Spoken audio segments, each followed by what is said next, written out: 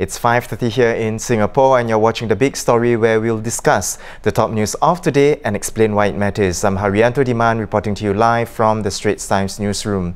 Congratulations to Indonesia's 7th and current president, Mr. Joko Widodo, who has been named the Straits Times Asian of the Year 2019.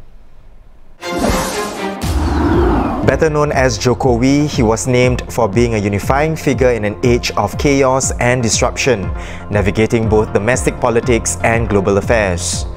In 2014, he caught the world's attention, being the first person from outside Jakarta's elite circles to take the presidency of Southeast Asia's largest nation. This year, he retained his office with a handsome margin, but also spearheading the ASEAN outlook on the Indo-Pacific. Other previous winners included Singapore's founding Prime Minister Lee Kuan Yew, Indian Prime Minister Narendra Modi, and Chinese President Xi Jinping.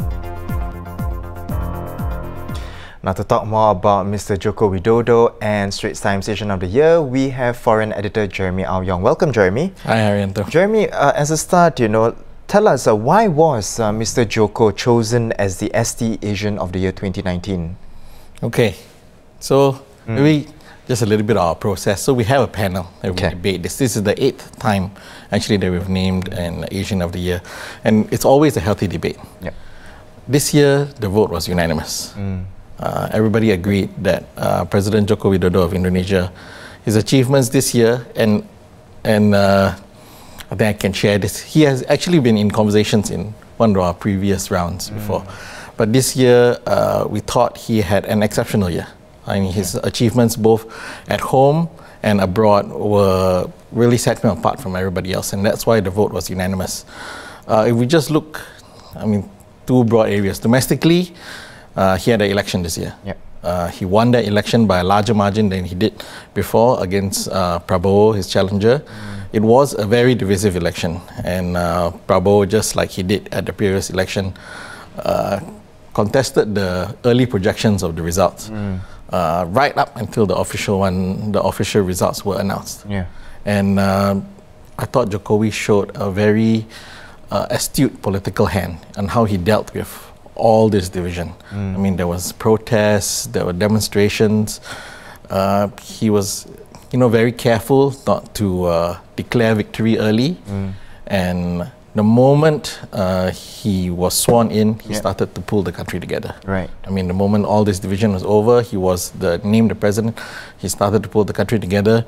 And I think that the most emblematic part of that is when he named his cabinet and he put Prabowo, this man who has challenged him twice, he named him defense minister. And this cabinet, and that wasn't even the only highlight in this cabinet.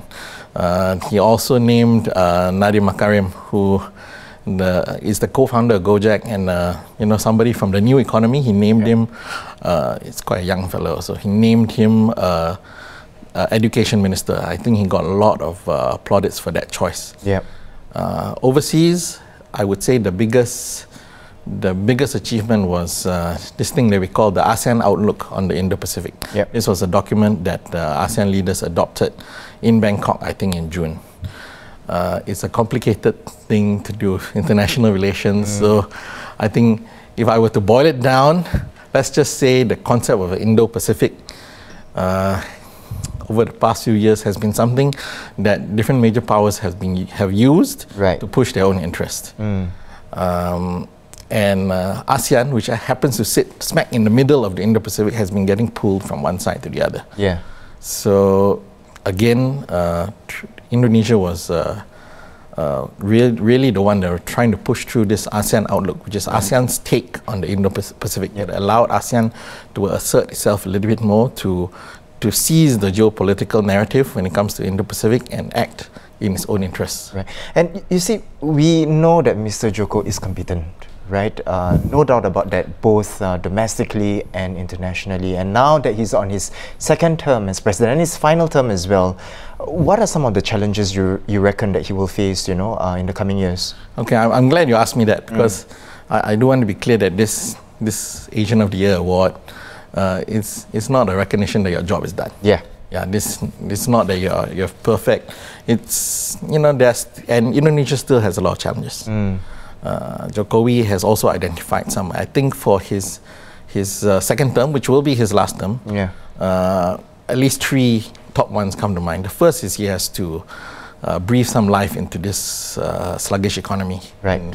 Economies everywhere are under pressure right now, but this is a special challenge for him. Secondly, he needs to root out corruption, which remains to be a problem. Remains a problem in Indonesia. And the third one is tackling what seems to be of late the rise of religious extremism in Indonesia. Right. Now, thank you, Jeremy, for coming on to share a bit more, of course, about our ST Asian of the Year 2019. Now, to read more on ST's citation on our Asian of the Year 2019, you can head over to straitstimes.com.